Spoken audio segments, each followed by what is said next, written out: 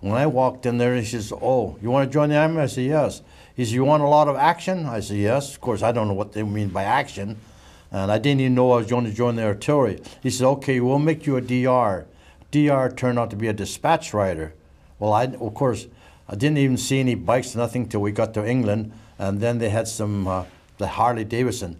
The thing is about 3 times my weight, right? But anyway, then I never even got on a bike. But then most of the units over there, they were using the British, the Norton, which is much later. So when I got over there, landed in England there, 1942, first early part of 42. They gave us all the gunners.